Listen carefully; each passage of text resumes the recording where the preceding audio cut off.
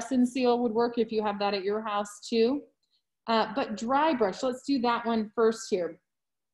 This is a technique that you can do on top of a flat wash, okay? Or you can just do it anywhere, really. So you're gonna load paint onto the brush, but then we're gonna dry the paintbrush a little bit, okay? Because we don't want too much water in our brush. This is a great technique for details. So well, let me label first. So we're gonna do our dry brush right here. We're gonna do our saran wrap, and that might be another one where you might have to come back to it. And then we're gonna do blotting and lifting here, and that one you need paper towels for, okay? So on this dry brush one, I'm gonna show you this one, and then I'll give you a minute to catch up, and you might have to go back to saran wrap in a little bit, but I'll show you what that looks like. So now what I can do is I can go ahead and load up my paintbrush here with some color, just like we were before, but then so that I don't have excess moisture on my paintbrush, I can just kind of roll. I usually do it like at the base of the base of the bristles right here, so that I'm not picking up too much of the color, but more of just the excess water that's in my paintbrush. And so now I should, and you can have like a nice little tip to your paintbrush. This is good, not a flat paintbrush, but I can write now like, oh, Mrs. Thomas. Right there, and I can have some nice little details.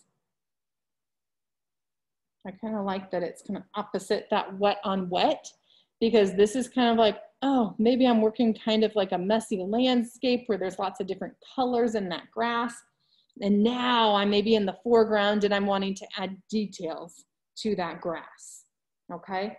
So go ahead and see if you can do the dry brush. I'm gonna grab some saran wrap while you do that.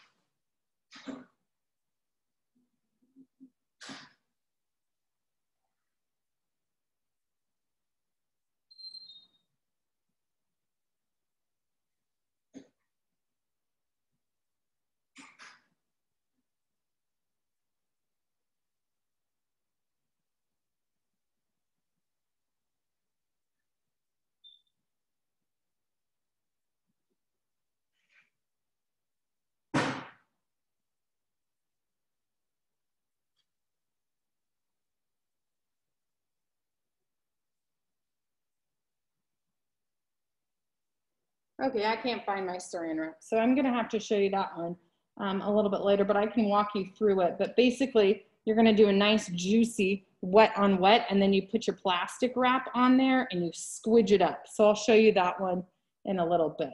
Okay, we'll come back to that. So I'm gonna go ahead and do blotting and lifting. Am I moving too fast? Or are you guys okay? Good, okay. So when I'm doing blotting and lifting, sometimes while we're painting, we go, oh no, I got too much on there, and you need to pull it up. You can pull up some of the value, but it has to still be wet.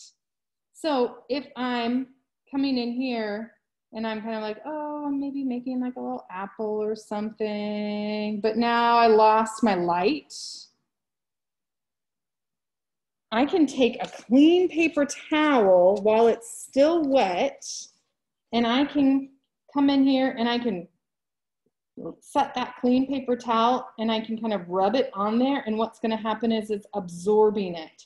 Now while you're working, if you even want to pick up more, you might be able to kind of re-wet it. You just have to make sure that now I don't stick that kind of ickiness into my painting. So I'm going to fold it over and see if now, see, I'm picking up even more of the value there. So the blotting and lifting will allow you to kind of backtrack. It's almost like that kneaded eraser to pull it up a hue.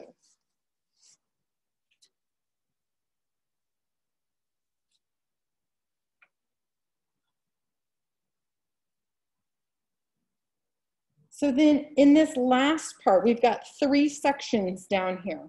What I want you to do, I just want you to put like spheres and apples in here. So spheres and apples, or anything kind of round, okay? So all I want you to do here is to mess around with layers. I'm gonna write layers here, because oftentimes when we're doing watercolor, we do like one little pass through and we go, oh, all right, that's okay. But a lot of watercolors is about letting it dry and coming back to it. So let's say I'm gonna do that red sphere. So I can come in here, I can kind of find that outside shape. I might even kind of rinse out my brush here, and I can kind of pull that color in. So it's almost like that gradient wash, but I didn't put water down first. So I'm trying to make a value shift in it. So I'm not trying to go too fast. But you see how like juicy all that is? And I don't want to, sometimes I just like take it and squidge out the extra water so that I don't have just like puddles on my paper. So now I need to let that dry for a minute. So I might go over here and try something else. So maybe I come over, maybe I want to try like a little yellow and green apple here. And if you have fruit in your house and you want to go grab something while you're grabbing the salt, then I can come over here. I don't want it to have an outline because we know from drawing 1 that outlines make our drawings look flat. So I'm just going to kind of moosh that in. Moosh is an official technique. No, it's not. So that I can kind of have some value changes here. So maybe this is going to be a little green apple. I started with a really light green here. Might use this kind of light yellow to think about where the stem is going to be. And so I'm gonna let that dry for a minute. And now maybe I just try another sphere, another apple, or maybe I want like a little orange.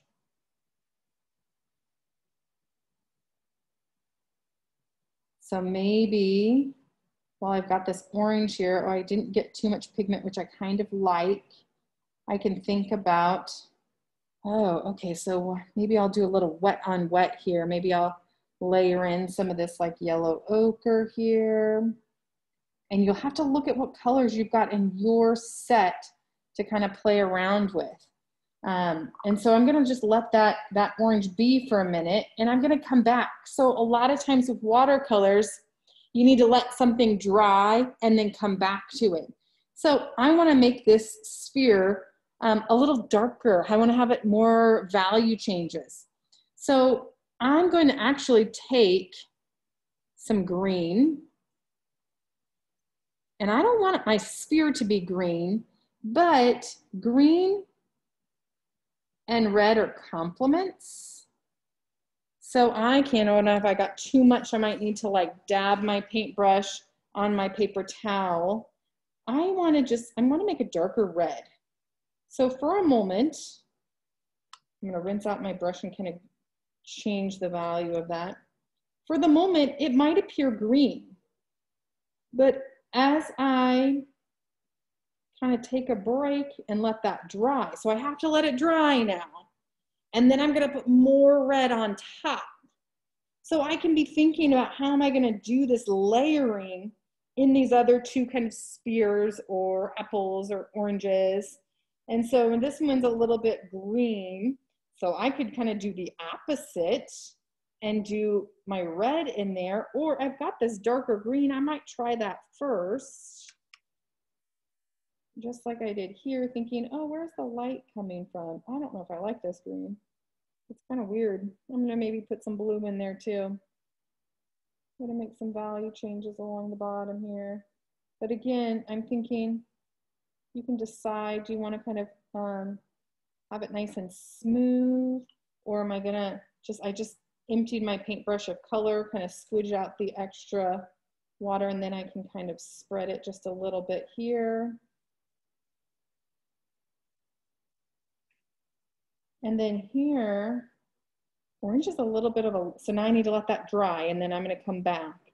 But orange is so light that I might grab, because again, complementary colors, they're opposite each other on the color wheel so they can make it appear darker. So I might put a little blue in there, and you're like, blue and an orange? Yeah, you just have to be patient, because I'm then gonna kind of spread that out so it's not so dramatic.